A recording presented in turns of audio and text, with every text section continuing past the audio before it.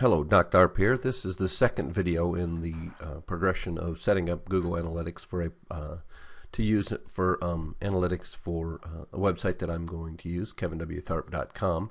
And what I did is I set up the account in the last video. Now what I'm going to do is I've gone in and I've actually added the property. The property is the website or web application that you want to track. I've already added that to my profile, and it's given me some information that I need to use, including a code. I've got a tracking ID and I've got a tracking code, and what it does is I've got this code that I can copy and paste into individual pages, but it also gives me information about if I'm doing a PHP implementation. It gives me instructions about how to do it with PHP. If I want to do a dynamic content implementation, where you would use an include or a template, and that's actually what I'm going to be doing. I'm going to be using a template in this just because of the way that I've got kevinwtharp.com set up. And if you happen to be doing one for older feature phones, it'll show you how to do WAP. So what I need to do is I'm going to take this code right here and I'm going to copy that. Now my next move is that I need to go to my property, which is Kevin W. Tharp, and I need to add this to the pages. So in this case I'm going to add Dreamweaver to the mix, and so I've got my Dreamweaver open here, and what I want to do is I want to go to my site and I want to add it to what I'm doing. So the first thing I need to do is I'm using a particular template in here. I'm going to use the responsive design template, and what I need to do is I need to go in here and I need to add that script to it. Now when you come in here and look, it doesn't say any particular place that you need to put that tracking code. When you get into more details, you can look at whether you want to add that at the beginning or the end. Just to keep things simple here, I'm going to add that script right before the very end of my page. So at the end of my footer, right before the close of my body tag.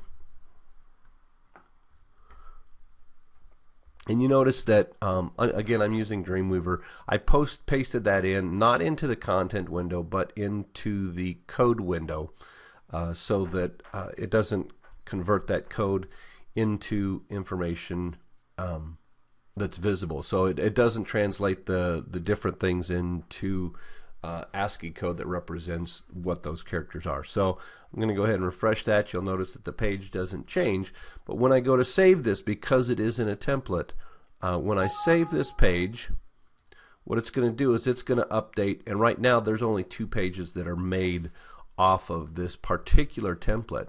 But it's going to update all those, and I'm going to choose update to make sure that those pages that are built off of that template stay consistent with the template so that they're still connected. And then, so now what I need to do is I need to synchronize my site so that those codes go up there, and I just want to put new files to that remote.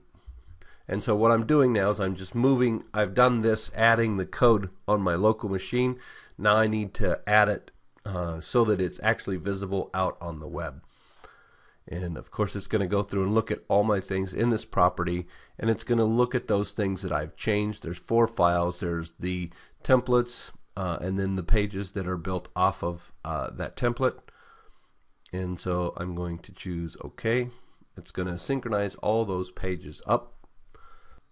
And then when I go to that website, I'll be able to look and see if that is in there. And you're going to want to do that. You're going to want to make sure that it's got here. So I've come to this page. I'm going to right click or use the menus to navigate. And what I want to do is I want to look at my page source. And depending on which browser you're going to use it, you may have that view page source, or there may be other ways. But what you're going to do is find in your browser your ability to look at that.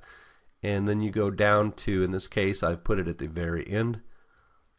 And there is that script that Google gave me. And you can always tell because it's got this bit in it, Google Analytics object. And so that tells me that that code is in there. So as soon as I've done that, I have added that code to my property, and that will start the process.